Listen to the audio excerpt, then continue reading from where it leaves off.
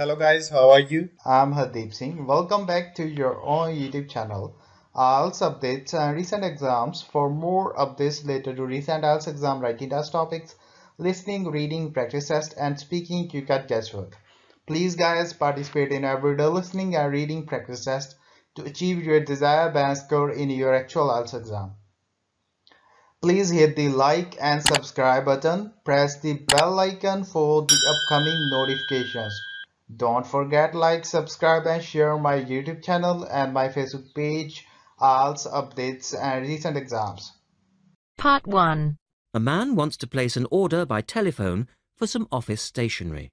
First, you have some time to look at questions 1 to 6.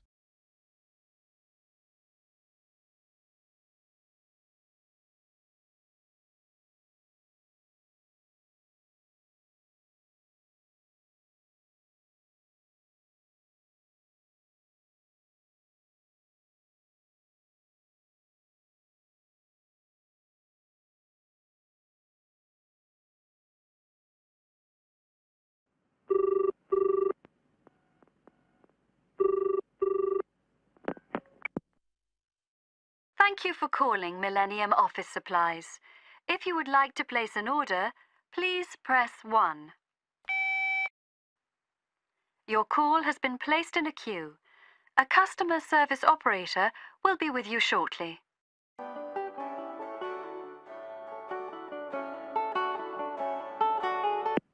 Gina speaking. How can I help you? Oh, hello. I'd like to order some stationery, please. And who am I speaking to? John Carter. Right. Can I just confirm your account number and the name of your company, John? Sure. The account number is 692411. 692411. Right. And you're from Rainbow Computers? No, the company is Rainbow Communications. Oh, OK. I'll just fix that on the system. Communications. And what would you like to order, John? Envelopes. We need a box of A4, that is, normal size envelopes. White, yellow or manila? We'll have the plain white, please. But the ones with the little windows. OK. One box, A4, white. Just the one box, was it? On second thoughts, make that 2 boxes. We go through heaps of envelopes. As a matter of interest, are they made from recycled paper? No, you can't get white recycled paper. The recycled ones are grey, and they're more expensive, actually. Right, we'll stick to white then. Something else, John? Yes, we need some coloured photocopy paper. What colours do you have? We've got purple, light blue, blue, light green, whatever you want, pretty much. There are 500 sheets to the pack. Right, let's see. We're going to need a lot of blue paper for our new price lists. So can you give us 10 packs, please? Make sure it's the light blue, though. 10 packs of the light blue.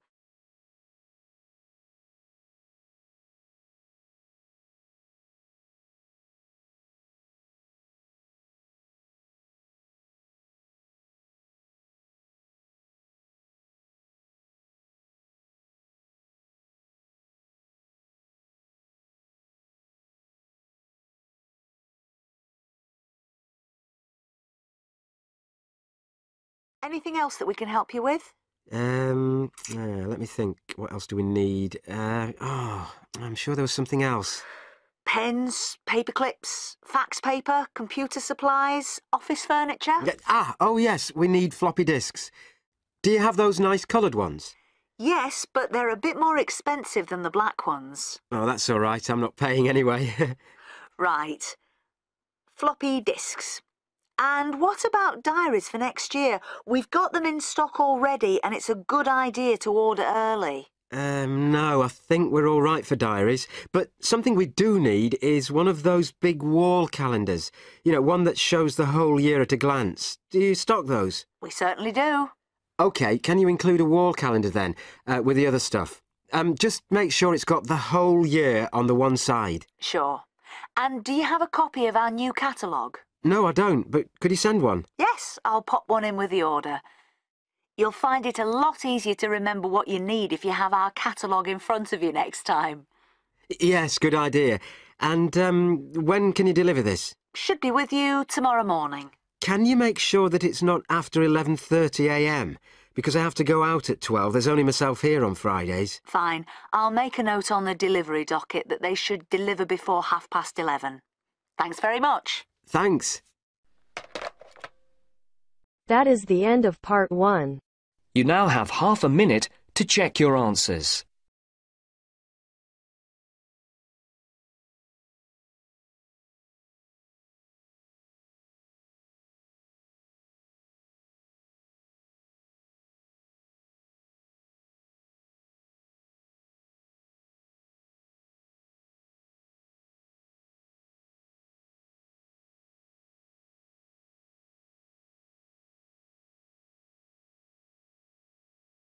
Now turns to part 2. You will hear a reporter talking on the radio about an artist's exhibition. Look at questions 11 to 18.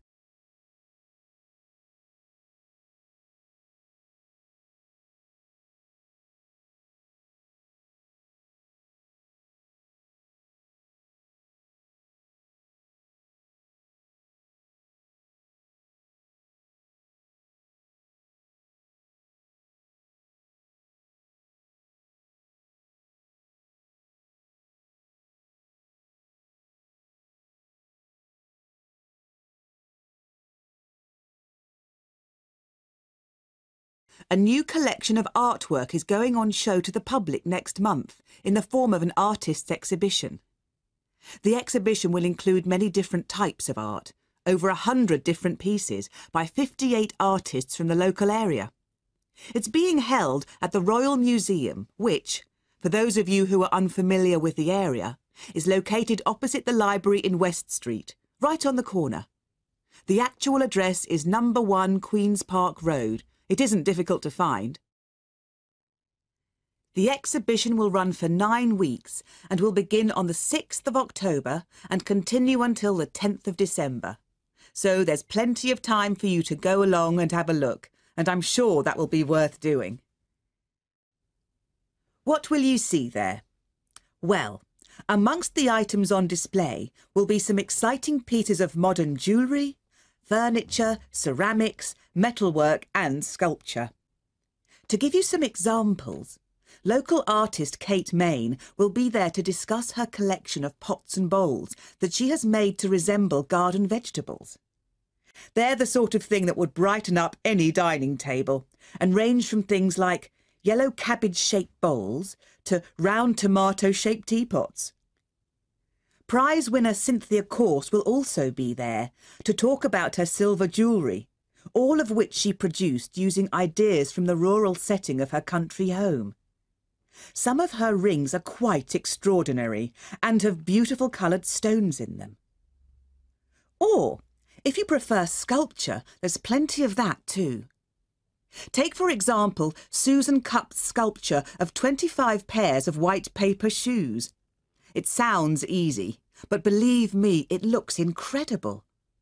All of these items, along with many others, will be on sale throughout the exhibition period. As part of the exhibition, there will be a series of demonstrations called Face to Face, which will take place every Sunday afternoon during the exhibition, and these will provide an opportunity for you to meet the artists. Now look at questions 19 and 20.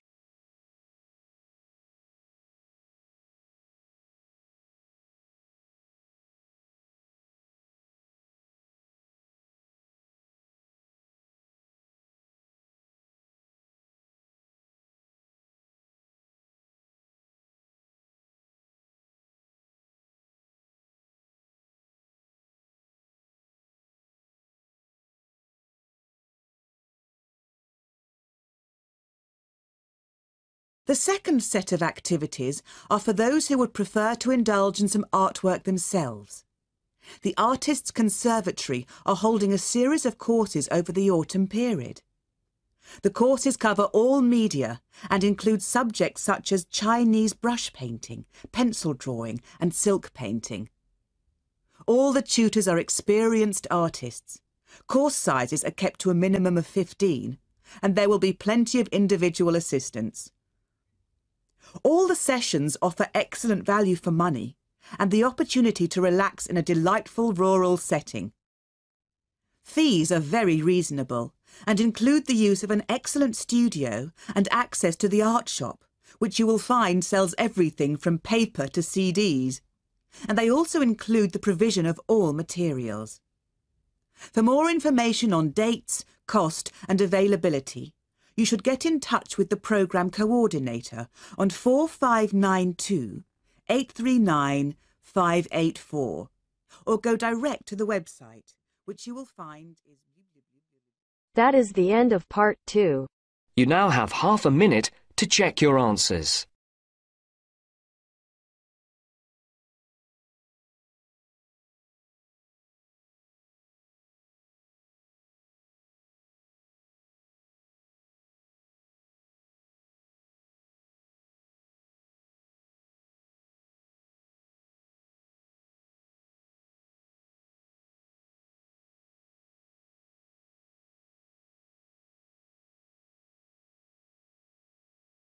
Now turns to part 3. You will hear a student, Melanie, discussing her proposal for presentation with her tutor. First, you have some time to look at questions 21 to 25.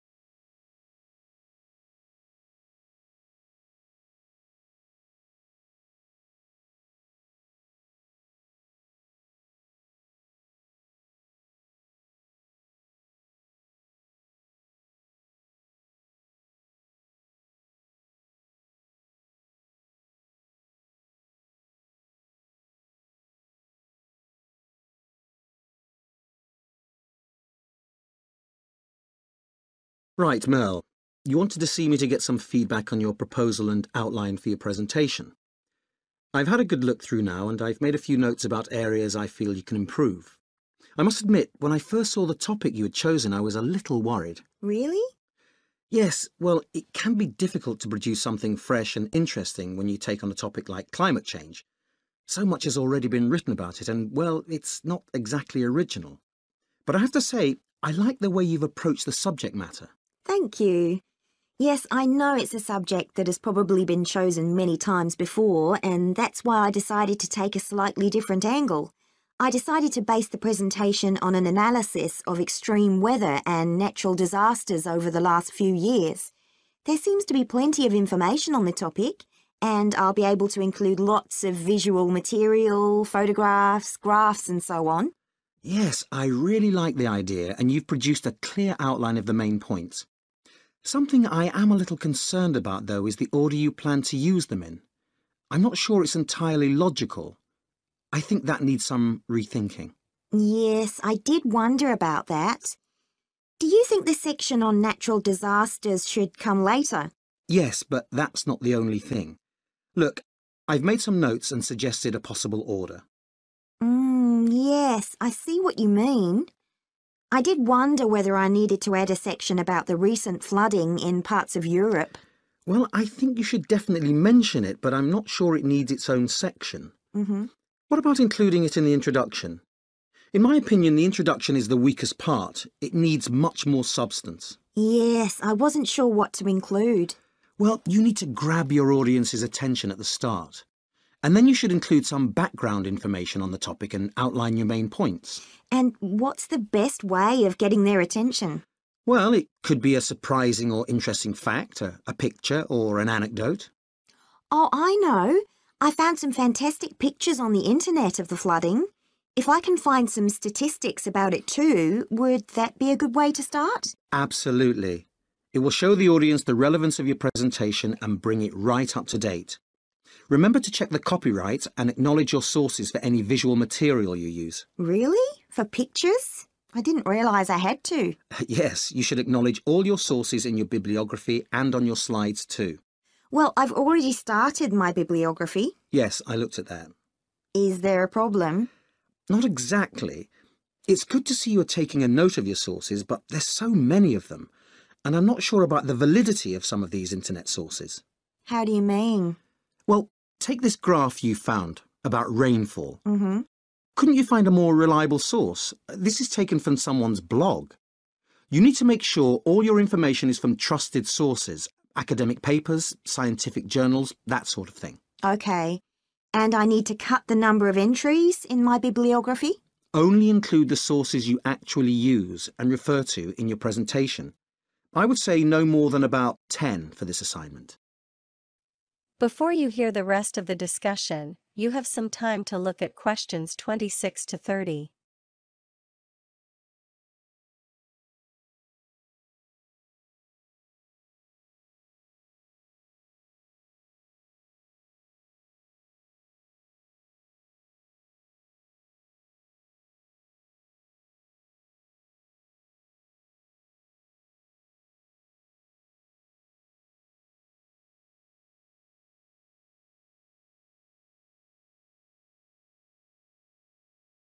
OK, so you're happy with the organisation and content, plenty to work on there. Now, I believe you had some questions about the actual delivery of the presentation. Yes. Well, it's more the technical side of things, really.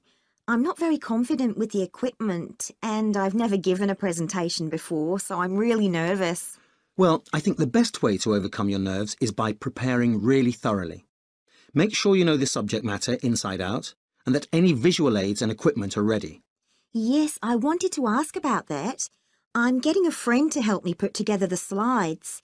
Have you any advice about that? The one thing I would say is don't put too much information on your slides, just the main points and any relevant visuals. Mm-hmm. You want your slides to support what you're saying, and I would also keep the slides themselves very simple, no fancy colours or animation that will distract the audience from what you're saying. No sound effects then? No, definitely not. And what you need to do is practice. You'll feel far more confident if you've run through it a few times with a friend. My friend is going to listen to me run through it. On the actual day of the presentation, there are a few important things to remember. First, think about where you stand. It's vital that you position yourself centrally and make eye contact with your whole audience. Don't forget the people sitting at the sides. Mm-hmm. If you smile and look friendly, it will make your audience feel relaxed too. And don't fidget and move around too much. It can be very distracting. What about my slideshow? I'll need to be near the computer to move the slides forward. Have you thought about using a wireless mouse or keyboard? That will really help. It means you can control the slideshow without having to move or turn your back on the audience every time you change slides. That's a good idea. I hadn't thought of that. The other thing to remember is that when we're nervous, we tend to speak more quickly. So make a real effort to speak calmly and clearly so that your audience understands you and doesn't feel rushed. What about memorising the talk? A friend told me she did that for her presentation, but I don't think she did terribly well. No, it's not a very good idea. It will make you sound unnatural. And don't read from a prepared speech because that will also affect the delivery and stop you making eye contact. Why don't you try using cue cards? You can include all the main points and any key facts or numbers as a memory aid. It will sound far more natural. The other thing I'm a little worried about is questions from the audience. Should I answer them immediately or wait till the end? The best thing to do is tell the audience in the introduction that you will answer their questions at the end of the presentation. That way you won't get any distracting interruptions. If you're not sure about the answer, ask the questioner to repeat the question. That will give you thinking time. You could always direct the question back to the questioner or the audience, asking them what they think. Great. Oh, thanks for all your advice. It's been really helpful. No problem. I'm looking forward to your presentation. That is the end of part 3. You now have half a minute to check your answers.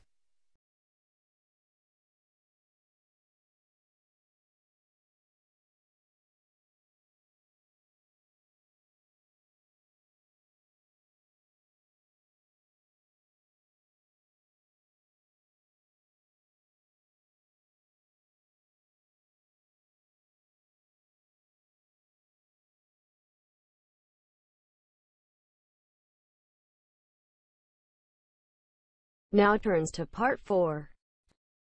You will hear a lecture from a professor of mathematics. He is talking about the mathematical letter pi. First, you have some time to look at questions 31 to 40.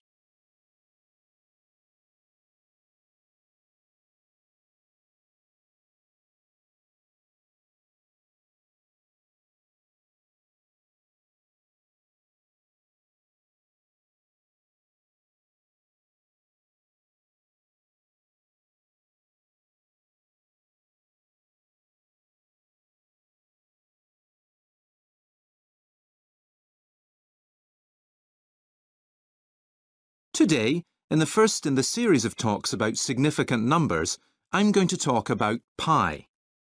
As a mathematician and engineer, I find many numbers fascinating, but for me, pi is probably the most interesting. So, what is pi? Well, as all of you will probably know, pi is what you get if you divide the circumference of a circle, that's the distance around the outside edge, by its diameter, that's a straight line through its centre.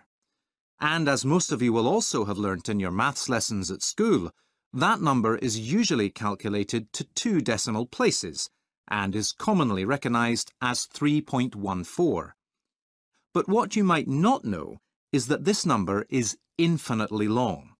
That is, if you keep on dividing the circumference by the diameter, you get a never-ending number.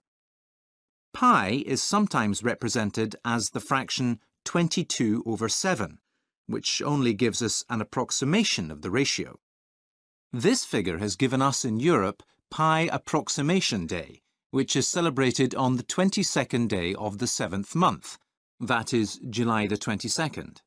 However, in the United States, World Pi Day is held on March the 14th, which in American date notation is written as 3/14, representing the first 3 figures of the decimal representation of pi. Many educational institutions hold special events on these days. First, I'll talk a little about the significance of pi. Pi has fascinated scholars, mathematicians and scientists for thousands of years, and for many, this fascination involves calculating its value with increasing precision. It has numerous practical uses.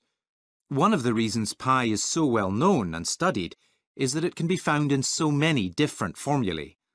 As its ratio relates to circles, it is essential in both trigonometry and geometry, and can also be found in dozens of formulae relating to physics, cosmology, electromagnetism, engineering, geology, probability, and statistics. So, let's have a brief look at its history. Well, we have to go right back to the ancient Babylonians to see that some understanding of pi has been around for a long time. As they were building their city, the ancient Babylonian town planners took a great interest in geometry, and as far back as the 20th century BCE, they discovered that if you divide a circle's circumference by its diameter, you always get a number in the region of 3. Their exact calculation gave this ratio a value of 3.125, which is only 0.5% outside the true value of pi. We have numerous historical accounts of pi. One of the earliest dates back to the 2nd century BCE and is on an ancient Egyptian papyrus scroll. This version of pi is in fact a copy of an earlier document and, although not entirely accurate, is within 1% of its true value at 3.160. Over the years, numerous notable mathematicians and scientists have worked on defining the value of pi. The famous Greek scholar Archimedes, working in the 1st century BCE, took a theoretical approach to the study of pi. He devised a system for working out the value of pi using polygons, that is, a flat shape with at least 3 sides or angles. This is why it is sometimes called Archimedes' constant. After Archimedes, mathematicians, scientists and astronomers from India, Persia and China attempted to calculate the pi ratio, but it wasn't until the 16th and 17th centuries that the development of infinite series techniques allowed far more precise calculations. It was early the following century that a little-known Welsh mathematician by the name of William Jones, a contemporary and friend of Sir Isaac Newton, actually gave the ratio a name, suggesting pi, after the 16th letter of the Greek alphabet. The 18th and 19th centuries saw 2 significant breakthroughs for pi. The first was in 1761, when the Swiss mathematician Johann Lambert established that pi is an irrational number. This means that it cannot be expressed as a fraction of 2 whole numbers. The second breakthrough occurred in 1882, when Ferdinand von Lindemann, a mathematician from Germany, demonstrated that pi was transcendental. This means that it is not possible to find a square with an exactly equal area to a given circle. It was another German mathematician, Rudolf van Keulen, who, back at the beginning of the 17th century, calculated pi to 35 decimal places. This achievement really set the ball rolling for the sometimes obsessive quest by mathematicians the world over to find the highest number of digits when calculating pi. Some have devoted years of their lives to this cause, with varying degrees of success. William Shanks, who was not even a professional mathematician, spent around 20 years to calculate pi to 707 decimal places. His achievement was discredited after his death, when it was discovered that he had made a mistake and only the first 527 digits were correct. This error was discovered in 1944 using one of the first digital calculators, and the computer era revolutionized mathematicians' ability to find ever-increasing numbers of digits. Throughout the mid-20th century, the record for the number of digits was broken repeatedly until 1973, when over 1 million digits was reached. Since then, the record has gone on to be broken a number of times, many of which use multi-million-pound computers. The record is now around 10 trillion digits. That's 10 followed by 12 noughts. One of the most notable achievements was by a Frenchman called Fabrice Bellard, who in 2009 developed a new formula to calculate pi, which has subsequently become known as Bellard's formula. This enabled him to calculate pi to 2,700 billion decimal places. What made his achievement so amazing was that the software programmer used his £2,000 desktop computer, taking 131 days to complete the calculation. His record has since been broken a number of times.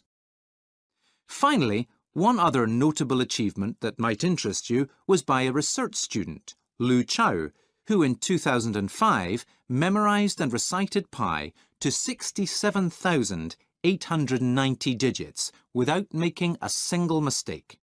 The feat took the postgraduate just over 24 hours to complete. So, as you can see, pi is a fascinating number. Moving on now, let's talk a little more about pi's relevance to everyday life. That is the end of part 4. You now have half a minute to check your answers. So guys, don't forget like, subscribe and share my YouTube channel and my Facebook page, IELTS updates and recent exams. For more updates related to recent IELTS exam writing test topics, listening, reading, practice test and speaking, you got guesswork. Please guys, participate in everyday new IELTS listening and reading practice tests to achieve your desired band score in your actual IELTS exam. For more IELTS material, visit my official website www.ieltsupdatesandrecentexams.com. The link is given below in the description. If you need PDF files of latest IELTS material, then please join my Telegram channel. So guys, please write your score below the comment section. Again, thanks for listening. God bless you all guys. Stay tuned, stay safe.